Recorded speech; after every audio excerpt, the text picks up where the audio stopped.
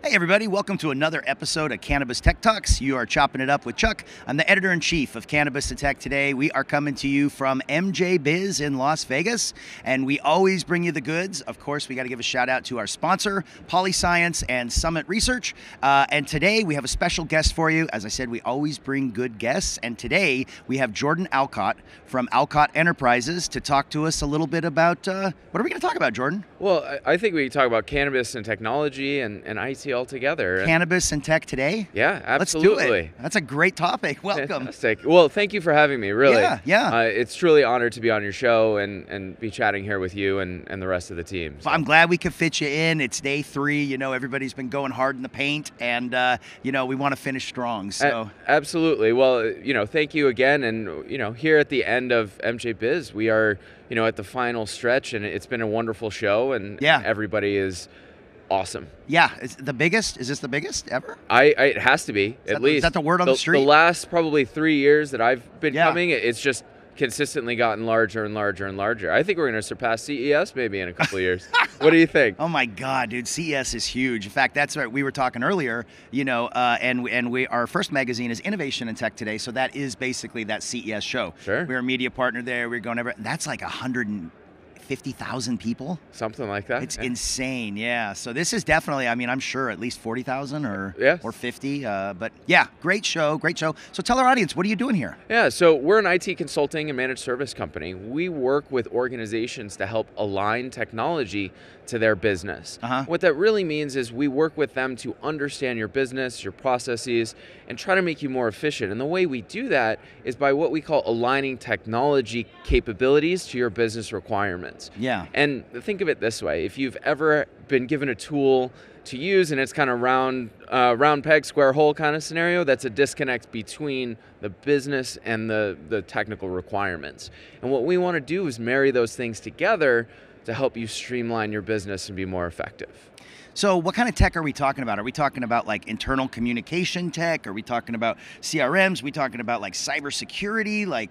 That's a great question. We actually cover 99% of what you just talked about. Yeah. And you know, our product is services. We want to understand your business. We want to understand the industry to then bring enterprise solutions together to help them grow, right? So I want to build on your CRM question, right? We're not developers. We're not developing a CRM platform, but what we can tell you about are all of the different solutions. Why? Because if you have a specific need, we want to be able to match it to the correct CRM that will help your business be effective, fast, and work together. The consulting. Hence the consultative side. But, you know, there's what we call 2 different types of consultants out there. There are ones that will sit down, do that consultative side, and then give you a very pretty PowerPoint and walk away and say, thank you so much. We do that, but we take it a step further. We'll actually provide the implementation plans. We'll then manage it going forward. Yeah. We stand behind the work that we do because we believe, one, in the industry, we believe in what we're able to bring, and we stand behind all of our work. Yeah, I think that's the thing about tech is that everybody, you know, like tech is great and we love it and it's cool, but a lot of times we don't take the time to learn how to use it to its full extent. You know what I mean? Absolutely. Like maybe we know some of the features on this computer or on this phone or on this piece of technology, but you know, maybe we're only using 10 or 20% or 30% of what we could be doing, and I feel like that's probably a fairly common thing in businesses. That is a very common thing, right? We see several themes throughout the cannabis industry, right? We work with other industries, and part of what we do is bring some of that knowledge into cannabis. And we've been in cannabis now for over probably 4 years. Okay. And some of those common themes, we have a saying when it comes to the cannabis industry, you're literally flying the plane and putting the wings on at the same time. And what that alludes to is that the industry is moving so fast that sometimes technology is an afterthought. Right? Why? Because you want to produce more, you want to move as fast as possible. And sometimes you may have to slow down to go fast. Right? And part of that is aligning, ensuring technology is your enabler. It breeds future innovation. We don't want, round peg, square hole scenario. We want to make sure that that improves your business. See, and I heard also that in this state of Nevada right here, and this was a couple years ago, but I heard that cybersecurity is not very good for most cannabis companies. And in fact, somebody told me, and I don't know if it's true or not, but pretty much every company in this state has been, every dispensary has been compromised, has been hacked. Yeah. And it seems to me like what maybe is happening is business only has so much money. You're focused on your product. You're focused on this. Yeah. That cybersecurity ends up being on the back burner, and then it can bite you in the ass. 100%, right? And I couldn't verify your statistic about Nevada, but your thought on the cybersecurity and impacting cannabis is huge, right? Yeah. You have customer data, you have personal data. If you are a medical only, then you start running the lines of other patient data and personal health data, right? So that's a huge thing. And part of what we see and what we help organizations do is leverage enterprise solutions that will protect them. And even if you're a small organization, say you're 10 people, 20 people, we take those solutions and bring them to you at that cost. Why? Because 70% of all cyber attacks occur in organizations fewer than 100 employees. Wow. And the reason that happens is because exactly what you alluded to of they're working so fast, or, I'm too small, I'm not going to get, attacked. And, the smaller guys are the easy fish when it comes to cybersecurity, because maybe they just focus on the business, and maybe their cousin who's good with their home computers helps set up the network to get us going, is their IT person, and that's good to get off the ground, but then it leaves certain holes later that then puts you at risk, right? And something else too, I did a keynote actually for the FBI at their technology conference, which is pretty kind of crazy. I'm talking to the FBI about tech, their IT department, and one of the big challenges they have is people that work from home. Now you have to worry about their network at home. Now you have to worry about their machine there. You've got other ways people can get in as opposed to a secure environment in an office. So that work from home thing creates a whole other dynamic. Well, absolutely, right? Working from home used to be very much a perk and a privilege of some organizations. And then the pandemic happened, and really what we call a forced digital transformation had to occur, right? And one of the previous examples of a forced digital transformation is when somebody a long time ago pitched personal computers over typewriters. And then it started to change over, right? And that happened slowly over time, but we got forced into it because of COVID. And what that did was to your point about cybersecurity being challenging, is it increased what we call the attack surface. So what happens is when you were normally protected by a corporate network, you were behind that firewall, you had a layer of security, because security to us is about layers. You have the domain level, you have the network level, you have the device level, then you have the application level, and then it keeps going a little farther down, right? And what you lost was a lot of that protection. So the industry had to shift and change, and there's certain tools that we use and with our clients to help protect your devices and your network even when you're off. Say you're sitting at Starbucks, you'll still have that enterprise level security solutions that will protect you. And that's we're a big Cisco shop, so we help manage and implement a lot of the Cisco products, and that's how it's done. Yeah, and I always wonder about these public networks, like even at the hotel where I'm staying at, like half the time they don't work, you know what I mean? Like you end up just like forgetting the network because it's bogging you down and it's slow. And the other half the time I feel like somebody's probably getting into my shit, and like stealing it because I'm using the public thing. So is that going to get better, do you think? Look, connectivity is going to increase. The number of devices on a network today per person is now 6+. Right?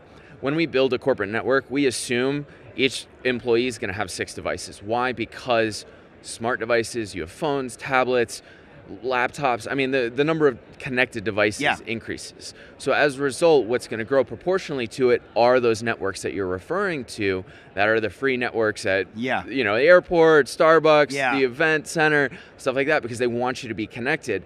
But without having the proper systems in place, yes, you could be at risk, Yeah. right? And working with a partner like us, we can help secure the business so when you do travel or roam, as we call it, you are protected that way, both from a encryption perspective, from a website blocking and malicious and many other forms of protection to help you feel secure even when you're on a free Wi-Fi at a convention center, for example. Well, and the thing is too, you might have the most secure phone, you might be on the most secure network, you might have everything like that, but then you've got like phishing, where it looks like a real correspondence and you gladly log in and give your information. So all that security goes kind of right out the window. You know, I love it's this. Like a Trojan horse, right? Exactly. That's really what it's about, right? Yeah. And part of what we do with our clients is what we call cyber awareness training. Yeah. Okay.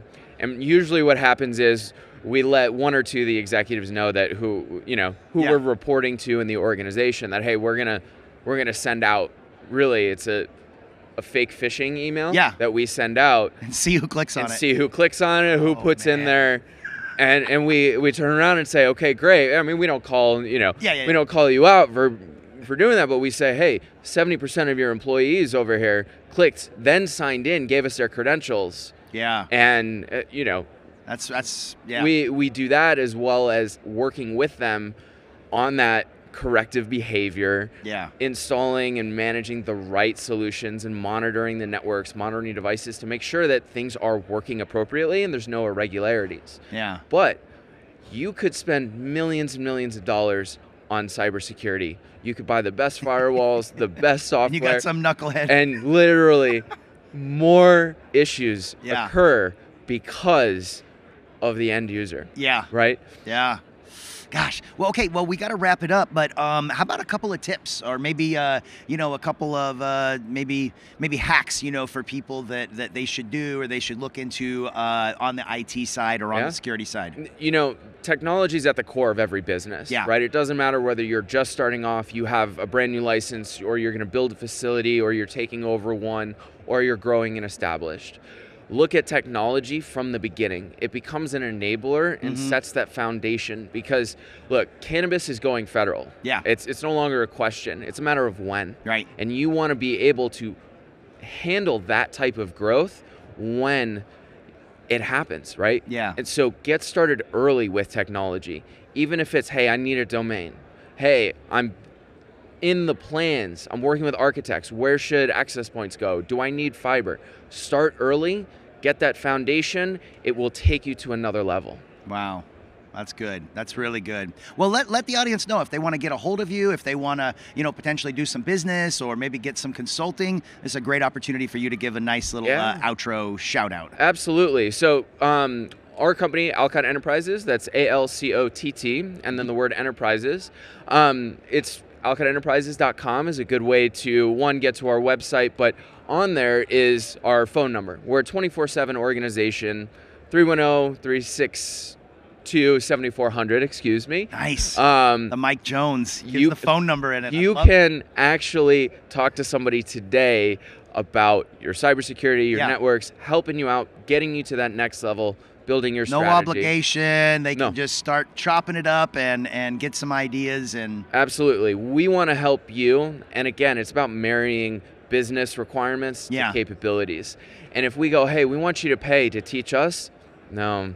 We're the IT organization that understands cannabis. We know the ins and outs. We understand why metric and BioTrack are so important, regardless of how painful they are to work with, right? Yeah. So for us, we want to help you, and let's take it to the next level. That's great. Well, thank you so much for joining us. I'm glad we could fit you in here today. I feel a little bit smarter, and I always love when we have a guest that brings it and helps our audience learn some stuff. So hopefully you guys all enjoyed this episode. If you liked it, go ahead and hit the like button. Make sure you subscribe. If you've got the Roku, make sure you download our streaming channel, which is called CBD TV. We'll have lots of great content like this. And of course, we got to give a shout out to MJBiz, Polyscience, Summit Research, my mom, all the great people at IPW, the Sahara for putting up with us, and thank you very much, Jordan, for being here. It was a pleasure having you, and yeah, man, I'd love to connect with you and stay in touch, and please, maybe you could help us with our tech stuff. We would love to help you, and really, thank you for having me on the show. I feel honored to be sitting next to you here. Thank you. Love it. Thanks so much. We'll see you next time on Cannabis Tech Talks.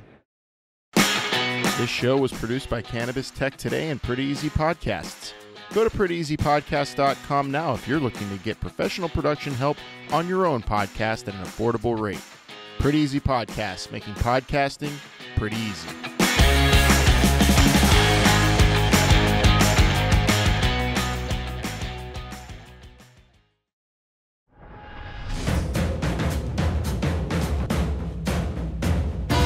Hey, hello, I'm Tommy Chong from Cheech and Chong. Wait, you didn't think people would know who I am? Durachill. This is Durachill. This is Durachill. This is Durachill. No, hey, I don't talk like that. You want me to sell this? Buy it. Try Durachill or else. If you want something really nice in your laboratory, buy Durachill. You can't go wrong.